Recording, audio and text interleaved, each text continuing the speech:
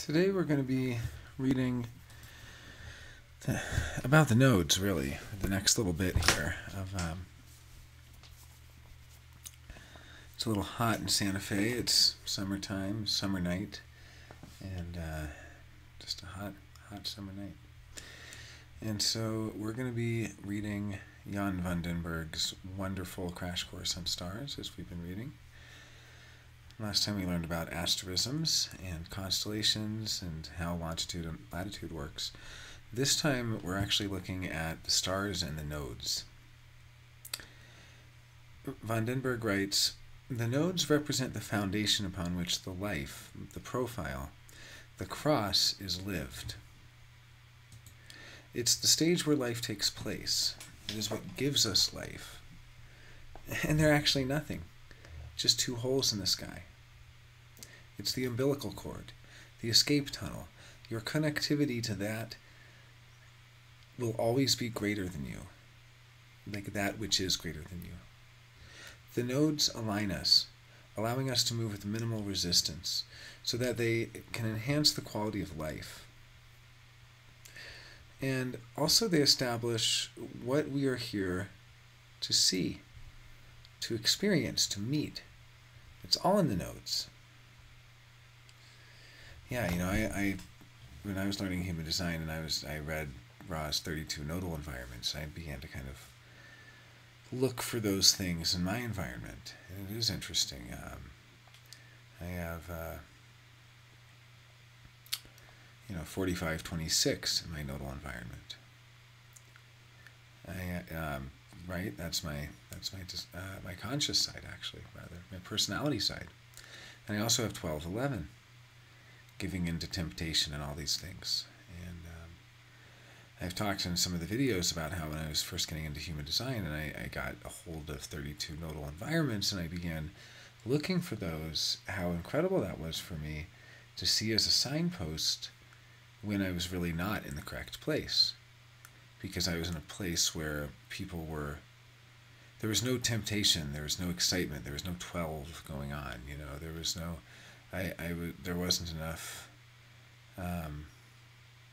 giving in to temptation. It didn't have that tension, and there weren't enough ideas, and it wasn't enough talking, and enough, and that whole 4526, I could see how I'd been in those environments at certain times, and in those times it was a good environment for me. When I did very well when I was in the environment of the haves and the have-nots, and people arguing over resources, and also being around the uber wealthy, and then the outsiders who were trying, the startup entrepreneurs like myself who were living. It's so funny, earlier today I was looking through my, this was 2014, not that long ago, in Seattle, 2014, and I worked out a monthly budget of $1,700 a month, $1,700 a month.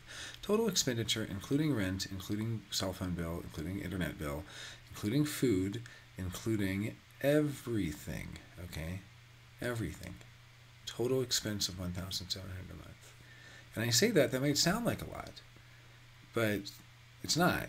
It's really not, Especially not in 2014 in Seattle. It's not like this was the 90s. Even in the 90s it wasn't that easy, right? And that's what it's like to be doing a startup, and that's what it's like to be the have-not. And then you're working with the investors, and they're millionaires, and they give 100K to this startup and 50K to that startup, and so it's a very different thing. They're the haves. They're the haves. And then some of the startups make it. People that who were have-nots become haves, and so on. And so there's this whole world of the haves and the have-nots, and I work really well in there. I'm a 4526. It's a great world for me. It's important for me to be in a world like that, where I can be around the haves and the have-nots and be surrounded by them. I don't have to get wrapped up in it, but I can be a part of that. And it's the same with that 1211, that giving into temptation, that kind of, it's interesting when you start to look at your nodes, So let's see what Jan has to say right here. He says they're the umbilical cord, the escape tunnel, right? The connectivity to what's greater than us. And he says that the nodes represent the alignment and shaping of the form. Through the nodes, we are aligned with the totality. So when you're thinking about influencing life, you have to begin to think in terms of the nodes. It's through the nodal relationship that you can begin to learn about what your relationship is to any given star. For Ra, the only way to see a specific relationship in somebody's design to a star, that is, the relationship to a star that they have in their design, is that the star has to be conjunct one of their nodes. Yeah, this is familiar to me. It's familiar, but it's, lost as one of the 8,000 trivia points. Especially, there was a period, I think it really was the second year, that I really just learned and learned and learned and learned. Just like a solid year of learning. And that's what Richard Rudd says is common for the second year of the 7-year deconditioning process, that the second year is about education, actually.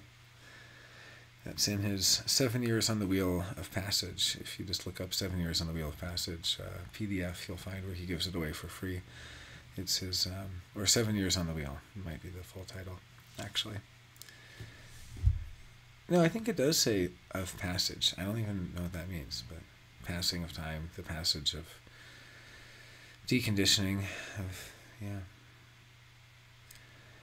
And so, for Ra, the only way to see a specific relationship in somebody's design to a star is that the star has to be conjunct one of their nodes. And obviously, wherever that happens to be, you can see subtleties in the possibilities of planetary affiliations. All the other attempts of doing interpretations of the stars shouldn't be what it's about, but of course, he confirms that everything influences everything.